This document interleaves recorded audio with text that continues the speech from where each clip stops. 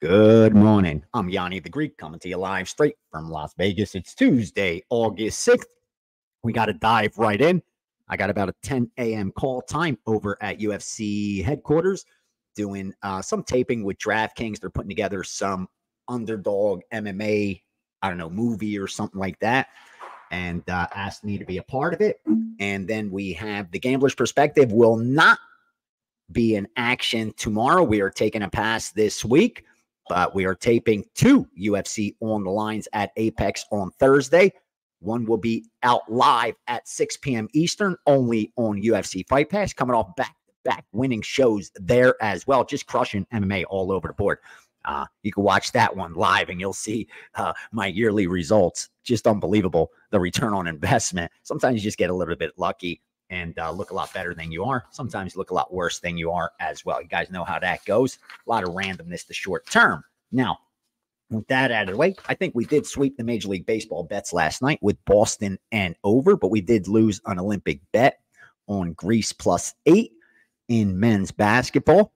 I think we were able to squeeze out a little bit of profit, so I will take it. Now, not much betting action going on today. In fact, I did fire some college football, did fire some preseason NFL, did fire some tennis that's already started. And so far, no Major League Baseball steam from the groups that I move for. Now, one of the traders I share with did send me over under in Mets, Colorado, but got to remember, that one opened at 10.5, went to 11, went to 11.5. So no surprise they're going under 11.5. The question is, did someone else from that same group bet the over 10.5? And then this mover who's higher up on the food chain, did he come over the top in 2x, 3x, 4x, the under at a much better number, especially with 11 being a key number? So I have a few hours to try to figure that puzzle out. A couple pieces you got to look to confirm it. Nothing very difficult, nothing very advanced, nothing even nuanced or proprietary. In fact, just takes a little bit of experience moving the stuff, and you could always determine what they're really doing. Just look at the line movement. Fortunately, line services, look at Wager Talk odds live screen. It breaks it down minute by minute. So it's hard for them to pull anything in these days and not have anyone have access to watching the line movement, picking it off easily. So with that said, let's look at some of the Major League Baseball action that I did have leans on. I can give you that. At least let's do that really quickly. Where were we? Let's go. Where's Miami? We have a lean on Miami. Miami as home dogs. Miami is home dogs. Also, write these down. Miami. It's all done. So I know these leans for later. Miami. We got the under San Fran wash.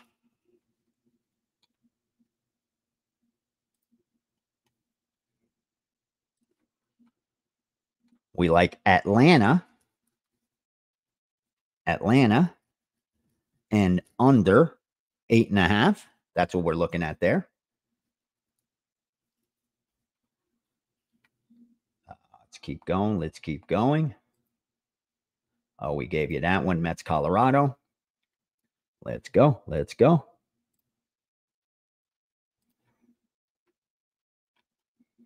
We're going under 8.5.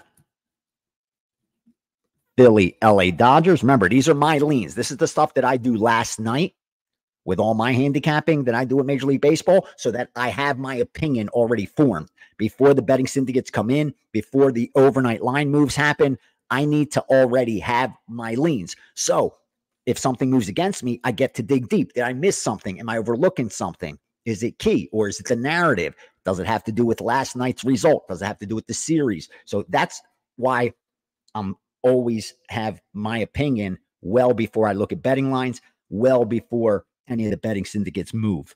I always try to get those in. Now, so let's move on to the American League. All right. What do I got there for my leans?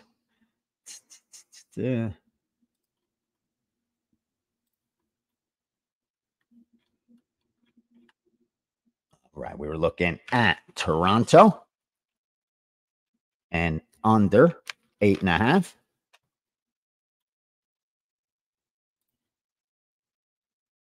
We were looking at Texas as home dogs.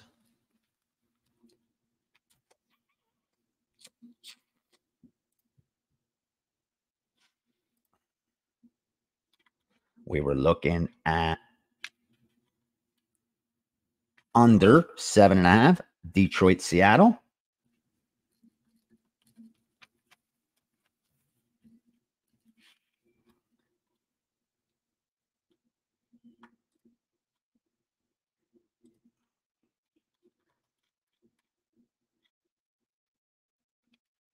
We'll pass on that one. And then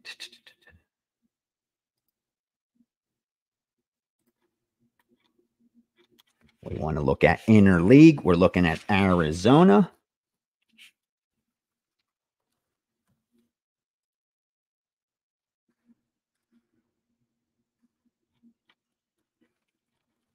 Under 8, Tampa Bay, St. Louis. I think it's 7.5 mostly across the screen right now. I missed the overnight. Ain't going to mess with it. That's about it. So there are the leans. I'll give them to you real quickly again. Miami, under San Fran, Washington. Atlanta, and under. Under Philly and the Dodgers. American League, Toronto and under 8.5. Texas, under 7.5. Detroit, Seattle. Interleague, Arizona money line. Under Tampa Bay, St. Louis. Those are the leans. As the groups fire, if they land on any of these, I know to piggyback more of my money along with what I get from the account already. I piggyback some more and I release as a premium play. If they come in opposite, I move for them because that's my job, and I don't release for subscribers and I don't piggyback. That's what I do. If I have no opinion, I bet for them. And once again, the same thing. I either don't piggyback and not release to subscribers. So you have a lot of strong leans there. You get to decide whether you want to follow fade or just ignore. Let me see if I give you any football. All right. Oh, with the Eagles. We got the Eagles. We got on the Eagles at +2, +1, money line, and -1. So the Eagles, got to be some players being held back or some injuries or some word about which quarterbacks are starting. A little game plan information must have squeaked out. It's what usually happens in the preseason. Wise guys get their hands on it before the betting syndicate, before the odds makers do. They're always able to get out ahead. That's what usually happens. So I think that's what we got with the Eagles. We also got a total under Detroit and the New York Giants. But let's get to some of these questions really quick. In the comments, make sure, go down, smash that like button. Show the support. Share it. Put it out there. Let them know. This is where the action is. This is where the gold lies. All right. Boxing God, my man. Ace, I suffered 2 really bad beats on Friday. Been there, done that, my friend. In an attempt to make up my losses. Oh, I know how this one's going. I made 2 bets, one on boxing, one on tennis for 10% of my bankroll. You just jumped up your risk of ruin really high. I know I want to keep going on your question, comment, or story, but here's what I want to add really quickly right there. Once you make the mistake of overbetting your edge and overbetting your bankroll, you put yourself in a position where you're going to continue betting from a position of weakness. And here's why. What are you going to do? Go backwards now? You just put 10% of your bankroll on 2 bets. If those 2 lose, what do you do? Now you're going to go back to 1%, to 0.5%? How are you going to make up that 10% you lost? Going to take 2 years to do it? No, you're emotionally, you're going to be like, I got to get that back. And that's when you're going to overbet and keep overbetting, and your risk of ruin is actually going to manifest into the bookie having your bankroll. That's what happens most times. Then what happens if you win? Now what? Are you really going to go back to doing the right things forever? Really? You didn't do it that night. So what's going to happen? You're probably going to overbet your bankroll, and it's not going to work out for you the next time. I tell this out of love, Boxing God, because I've been there, brother. I've been there over and over and over and over again. So many times that I was mad at myself. Like, how can you let this happen to you over and over and over again and expect a different result? Like the definition of insanity, according to Einstein. If we continue to do the same things over and over again and expect something different to happen, well, you know what's going to happen. We know how this story ends. Let's continue with my man. He said he went to dinner and he remembered what I said. about overbetting our bankroll. And he was able to cancel those bets. So he canceled the 10% without penalty. Good for you. Didn't even pay vig, my man. And he bet 0.75%. So less than 1% of his bankroll on each of those, on Anderson and Alcaraz. Both ended up losing. He said, keep preaching because you're listening. Thank God. Thank you, bro. God bless you. Honestly, you did. That's the demon that's on every one of our shoulders every single day for everything we do. Forget just sports betting. It's for everything, whether we're saving money or not saving money, whether we're going to cheat on our spouse or not cheat on our spouse, whether we're going to lie or not lie today. Every single day, we have the opportunity to do what we know is right, to do what we know is wrong. I'm not going to eat that. I am going to eat that. I'm not going to work out. I am going to work out. I'm going to spend money. I'm not going to spend money. I am going to gamble. I'm going to invest. There's just so many options we have every single day. And more times than not, every single one of us watching this is intelligent enough to know right from wrong, good from bad. We do. We do. And even the most novice sports bettor, if they've been around for even a month or two, understands if they're chasing, understands if they're gambling, because you know how you start to feel. You know the difference between placing a bet and gambling. We all know that feeling. We've all been there. So boxing God, you did the right thing, but more importantly, you got tempted, made the mistake, and rather than letting the dice roll and seeing how it's going to turn out, you decided to stop it right there, to not allow the outcome be determined by good luck or bad luck, not leaving it up to gambling, not leaving it up to randomness, but actually taking control of your betting, taking control of your money, and actually wagering from a position of strength. Whether you went 0-2 or 2-0, you bet from a position of strength. You didn't overbet. You didn't even pay vig to get off a bad bet. You won. You came out ahead. That money you would have lost, bro, you need to factor that into your head as a win, even though you went 0-2. Think of how much it would have dented your bankroll had you lost that. And more importantly, what position would you be in after losing those bets? You'd be on your way to losing your bankroll. I hate to put it to you that way, brother, because I say it out of love, but it's tough love in this room because I want good for you. I don't want to stroke you and tell you what you want to hear. I don't want to do that. I don't want to do that. I want to tell you how you can improve, because this is one thing I do understand. There's a lot of things. No one should take my opinion on some shit. I'm not an expert in most things. I'm an expert in the very, very few things. One of them happened to be sports betting. And that's why I'm telling you, you did the right thing, Boxing God, by realizing and correcting instead of repeating. And that's the key, that you catch yourself. We're always going to be tempted, bro. You're going to be tempted when you're running hot too, not just running cold. You're going to be tempted all the time to do the wrong thing. That's what the casinos bank on. That's what the sports books depend on us making the mistakes. They know we're going to make them. They know we're going to make them. Even having that 11-10 edge, they still depend on us making mistakes so that they're guaranteed that profit. That's why they win every month, every single month. Like I don't think, no lie, I think if we went back over the last 10 years, okay, that's 120 months. I don't think Las Vegas sports books or casinos as a whole have lost more than 2 of those months. Maybe 1%, maybe 1% at the most. Just people just lose, bro. That's 99.5% people lose gambling. And the thing is, these are publicly traded companies. So this is readily available data.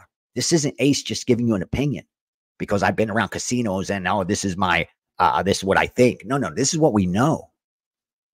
This is what we know.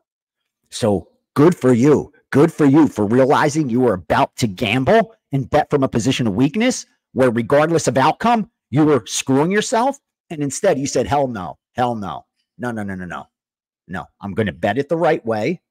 Win or lose, they're going to have to earn any money I lose, just like I'm going to earn any money I win. I'm not just going to hand it to them just like they're not handing it to me. They're never just going to hand it to you, so please don't ever hand it to them. And that's exactly what you're doing once you start betting 5 and 10% of your bankroll on a play. You fall in a category. Listen to this very carefully. This is the most important thing I will ever say. If you overbet your edge, regardless of win percentage, you will go broke. Your win percentage is irrelevant if you overbet that edge. You become a mathematical certainty to go broke if you overbet. That will not happen if you underbet. Now, underbetting is also bad. It's probably the second worst thing you could do because you're not taking full advantage of your edge, but it's not going to break you. Overbetting will guarantee to break you. So the smaller you bet in relation to your bankroll, the lower your risk of ruin is, the more you're betting from a position of strength than a position of weakness. It's on you what you want to do. Listen, if you ain't got the patience, this isn't you boxing God, this is just talking about it. If you don't have the patience to play the long game, this game isn't for you. It's just not for you. And there's nothing wrong with that. Find a different game, one that you could beat. But if you're not prepared to play the long game as a sports bettor or investor, it's not for you. You're just not built for it. And there's nothing wrong with that, but find something you're built in for so you excel in it. Because it's not going to happen. It's not going to happen in this. You have to have that long-term thinking. You have to have that long-term thinking. Like I talked about the other day, when I invested in art, I knew that I'm going to invest in 30 plus paintings, and I'll be lucky if after 7 to 10 years, I've exited all of them. I know it'll take at least 5 years. I knew at least 5 years before I even start recovering money. It happened within 3, but I was prepared for 5 years to not see a penny. That I'm going to put that 6 figures there, and I'm not even going to see it again. For over 5 years, I'm not going to see any kind of return on my investment. I was prepared for that. Now, if you got to know what you're getting into, that's the key. So I love it. Thank you. Not to go long boxing, God. Good for you, bro. Honestly, good for you. You're winning. You're winning. You're winning. That's it. And if you have access to winning information, or you have the ability to beat the VIG in any sports betting market, you're a mathematical certainty to win money, brother. You could do nothing else but bet sports. If you can consistently do that, that could be your life. Just waking up, betting into a sports betting market, and that's it. Your day's done. Go swim. Go enjoy your day with your family. Go golf. Watch TV. Do nothing. Study. Learn. Read. But you could actually, if you learn this business, you could get up like I do, 5 a.m., trade between 5 and 10 a.m., 5 hours, between 6 and 10, 4 hours. Let's not lie. Do your heavy trading between those 4 hours. And then I check in one more time later in the afternoon. That's it. I'm done. And then at night before bed, like I said, I do the next day's work. It's a pretty good life, man. You got to work 7 days and year round. You don't have to. You choose it, but it's pretty good if you do the right things. All right. Smashing and sharing daily. My man.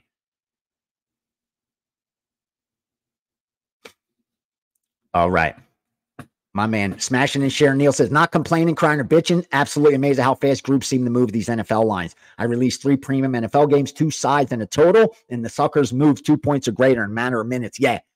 It's preseason. It's the first set of plays that came out, so that's going to happen. And you have to remember, the betting public, Neil, hasn't really gotten involved yet. So right now, it's us against them. It's wise guys versus the books. So they're going to adjust quickly, and they're going to adjust significantly. As the preseason starts to, take hold and games start to play and people start to get interested in football and realize it's here, the public money will start reaching the window. As it reaches the window, it starts to offset that wise guy money. Now they don't have to move as quickly. Now they don't have to move as significantly. In fact, many times you'll even be able to, if you miss it early, come back a day, 2 days, 3 days later and get that same line because the public money will come back and move it if they haven't spoken yet. So don't worry about this first wave of week 1 or week 0 preseason, even the week 0 college football. You will get these numbers. If you have multiple outs, I promise you, I am high enough up on the food chain and I have now I have Jess, who's going to be uploading all the plays. So as I'm getting them from the groups on this bot and I'm betting them, Jess is sending them to you. You'll get them as fast as pretty much I'm getting them from the group. And if you have multiple outs, you should get these numbers. I mean, you may have to shade a half point here, a half point there on occasion. If it's like one of the Wisconsin, Milwaukee, unlike if it's Florida, Texas A&M, more publicly backed matchups where our bets won't stick out as much, won't put the books at such high risk. Right now, they're their only risk, and they know we win more than we lose, so they're going to move that line to reflect our action. And they're going to do it significantly to stop others from piggybacking it. That's all they're doing right now, Neil. Don't let it discourage you. If anything, that should make you happy. I'm proud that you didn't take a bad number. Why? We have all year. We're going to make so many bets. Why take a bad number? You will take plenty of great numbers and know you made amazing bets. And the result of those bets, when all the dust settles, should result in profit because you placing good bets at good numbers. You're avoiding the bad bets. You're avoiding the bad numbers. You're going to do just fine. It really isn't harder than that once you have access to winning information. And then it's getting it down. That's why I have my job, because these guys have trouble getting it down. You see, I have trouble getting it down. You'll have trouble getting it down. That's the goal. That's the problem when you have that winning shop, when you have winning shit. It's getting it down. But like I said, high enough up on the feed chain. I'm set up for football so that you guys are getting them as I'm betting them. And as long as you have multiple outs, you will be able to get down on college football and NFL without much problems at all, especially as the market gets infiltrated by more and more recreational players. People are still on vacation. Schools haven't even started. People are still in summer mode. That's about to change in another week or so. That will change, and you will see the betting market reflect that change as well. Great comment. Thanks for sharing that. My man says, my man Shane 24, we need a live stream from the Hard Rock Blackjack table Friday, Saturday, Sunday it'll be too. Listen to this. Thursday, shooting 2 UFC on the lines. So I got a call time, I think noon, got to be at makeup, noon, 12:30. Shooting a live show at 3 p.m. Right after that, we're shooting a taped show that they're going to air on Monday for the UFC pay-per-view the following week.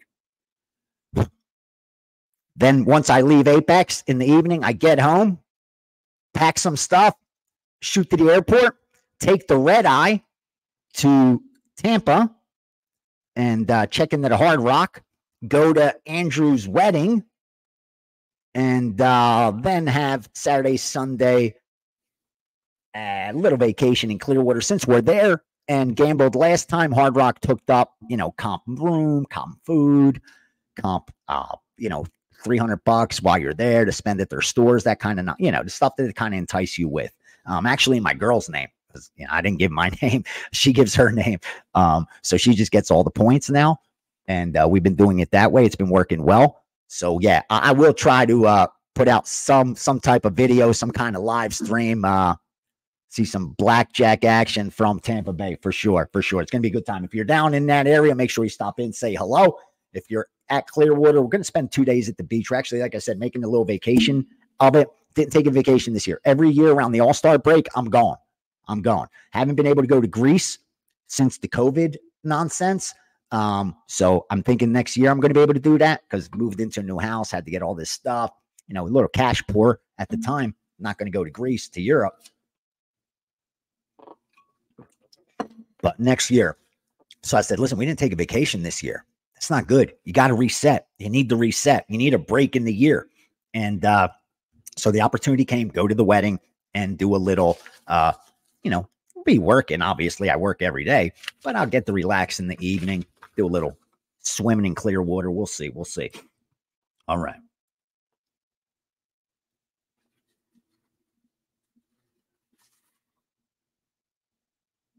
All right. Is there any plus money strategies you advise on plus money going against the trend? The White Sox will eventually win a game. Obviously, we don't know when. Just double up. Well, it's a great question. It really is, because the truth is, you literally you can do that. Like if you have unlimited bankroll, then all I have to do is pick a team, any team every day, once a week. I'll start the week off and I pick a team. Let's say the Yankees. And I'll bet them for 100. If they lose, I bet them for 200. If they lose, I bet them for 300. If they lose, I bet them for 400. Bet them for 800. Bet them for 1,600. So I keep doubling up, trying to win that $100. Eventually, the Yankees are going to win a game, right? It's no problem at all. So I just keep doubling up, keep doubling up, keep doubling up, keep doubling up until they win a game. They play 162 games in baseball. They will win, right? Makes perfect sense. Here's where the problem comes in. Limits, which is the same reason they have limits on blackjack tables, on roulette tables, on crap tables, on games, because otherwise a billionaire could just come in here and do that exact same thing. Start with $100 and just keep doubling up, doubling up, doubling up, doubling up until he wins a hand of blackjack. I believe losing 10 straight hands of blackjack, the odds against are like 99.7% against 10 or 11 straight hands. I think the 11th straight hand is 99.7% against you losing that 11th straight hand, which is why they have a limit at the blackjack table, maybe $25 to $2,000. So if you're going 25, 50, 100, 200, 400, 800, 1,600, you're done. You can't bet 3,200 on that 8th bet. You got 7 bets. That limit's gone now. Remember, it's 25 to 2,000. You got to make $3,200 bet on that one just to win 100. And you've lost all of these along the way. You start to sweat, starts to get dangerous because now you're betting what? You're laying what, 20,000 to win that $100? You're in the hole. So you need a big pockets, and you need limits that allow that. That's the problem. And it's one of those great in theory, bad in practice type of things where it sounds great in theory. Just keep doubling up till you win. Eventually you're going to win. But in practice, it's not as easy, which is why casinos put limits. So you can't just martingale them. And also bank rolls make that very difficult to do. There just isn't any blind trend to go on or against. Trends, here's the thing. You can find the trend for anything. You put in enough factors, you'll find 100% trend for something. This team is 14-0 on Mondays when the starting pitcher's last name starts with an S, and they go against a team from the National League East who happens to have a pitcher starting with a first name with the letter A. Like, you add enough freaking trends in there, you will find something that's 14-0, 8-0, 10-0, 100-0. Is what you have to ask about a trend. Is there a systematical reason why that's a fundamental reason why that should continue? Like, is there a fundamental reason this trend should continue? Them winning on Monday, is there a reason for that? Do they sleep longer on Sundays? Is it like if there's not a fundamental reason why this team wins on Mondays, then no, this trend should not continue, let alone their last names or the other team's first name or the other team, what division they're from. Like, all those factors become meaningless, right? So that's where you got to worry about finding blindly backing or fading any type of trend, coupled with markets are efficient and they correct themselves. And the sports betting market is one of the most efficient. And that means it will correct itself. So anytime there is a trend that has statistical significance, the market is designed to correct itself against that. That's why it's difficult betting trends. They sound good in theory. They also sound good in promoting, but you ain't making money betting them. All right. What will I be betting in Tampa? Here's the plan. Blackjack for sure. Sports for sure. Last Super Bowl, I was there for the Super Bowl, man. I made a score. I made a nice score, actually. Decent score. I ended up, because I didn't take the comps, it wasn't as good score because the room was like 1,100 a night. So with fees, resort fees, all that was like 1,300 a night for the room. And I think we stayed like 5 nights. So it ended up being like $5,000 because, you know, they give you a little fee, they had a little break, this or that. So it was like 5 dimes for the room. And then, you know, not getting comp meals and all that stuff. That's what's expensive, staying at the hotel. That's why RFB, full room food and beverage, is so key. And what's the deal I always hooked up when I used to work with card counting groups. But because I can't use my name, I can't take the comps. So we're doing it through her, and hopefully that works out. But I'll be betting blackjack. I'll be betting sports, and she'll be playing some slots for sure. She plays slots, and we may give them some action on some table games to look square. It depends if we win or lose. I don't have much time, and I do want to get in a little vacation. So I don't want to make it just a gambling getaway, but I will be doing that for sure.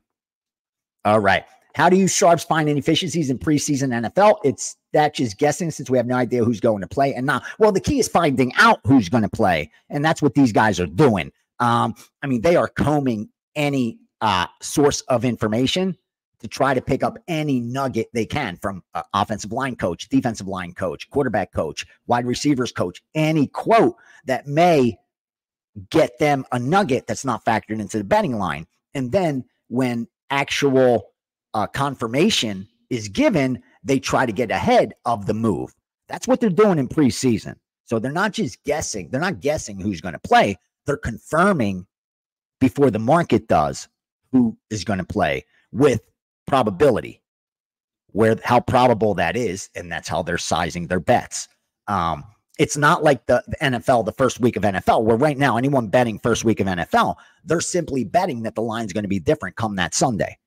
So they're trying to get out ahead of the move. It's hard to handicap the matchup because we don't know if there are going to be any injuries in the preseason between now and then. So that's why looking at week one's a little different than looking at preseason. Regular season, week one, they're simply trying to get out ahead of the market. Even if they're betting week 2, week 6, week 10 games right now, it's because they think when week 10 comes around, that line will not be available. It's simply getting out ahead of expected line move. All right. Our Martinez, do we have access to look up your football picks and futures? Yeah, I don't know. I think they had up at Wager Talk. I have, let me see, 1, 2, 3, 4, 5, 6, 7, 8, 9, 10, 11, 12, 13, 14, 15, 16, 17. Wow, I got like 17. Yeah, 17 football bets pending already. That's futures. We got college football futures, NFL futures, the season win totals, that is, and even a playoff future and conference future. And then we just have a bunch of sides. I think we have 1, 2, 3, 4, 5 preseason bets for week 1 of preseason. And I think we got like 3 college football week 1 bets. So yeah, we're in action, baby. All right, Dirty Reg.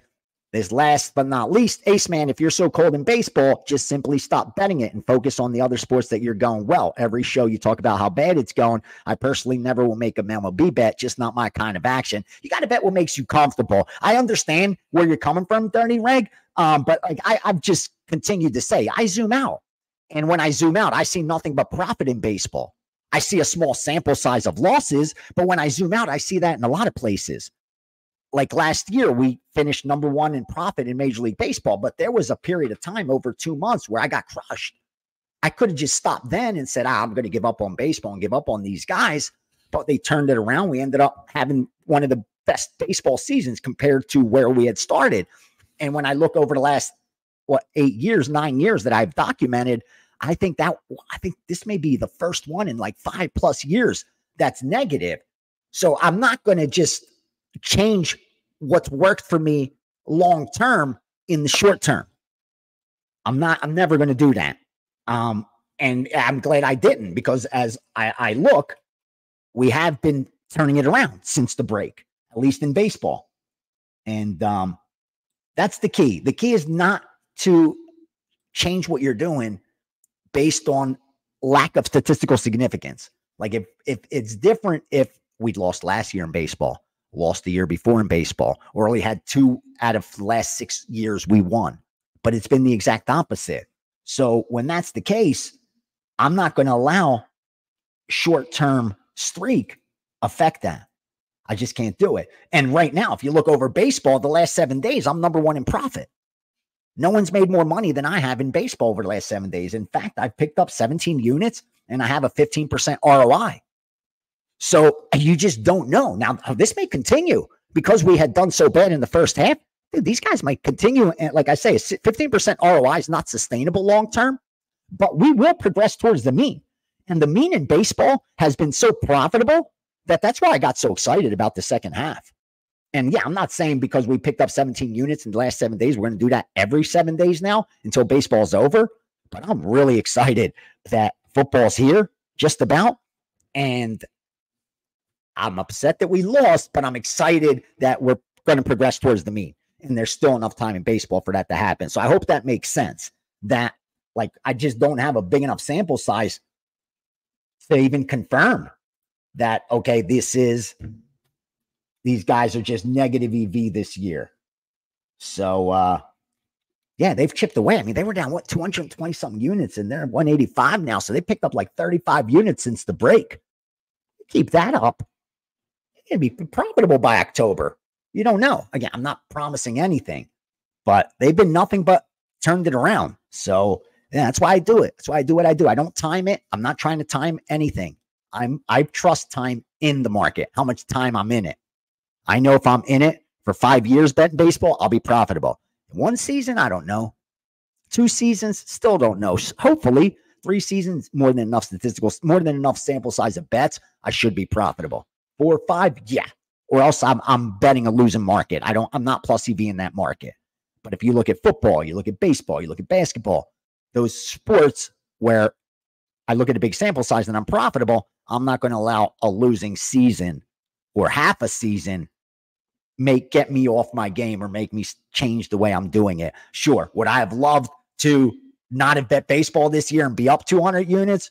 Absolutely. But if I didn't bet baseball last year, we wouldn't have increased starting bankroll by 80% either. So you can't guess these things. You can't time them. It's almost like Monday morning quarterback. Woulda, coulda, should have. It's easy to say it now, but coming off last year, finishing number 1 in profit in baseball, you come in with optimism and still optimistic. So great comment. Totally understand where you're coming from. And if you don't feel comfortable betting baseball or football or whatever, don't do it. That's the goal. That's the key. Bet where you feel like you're betting from a position of strength. Bet where you feel you have an edge. Went way too long. Oh, shit, I got to be at Apex in freaking 30 minutes. Love you guys. Have a great day. Enjoy the games. Back tomorrow.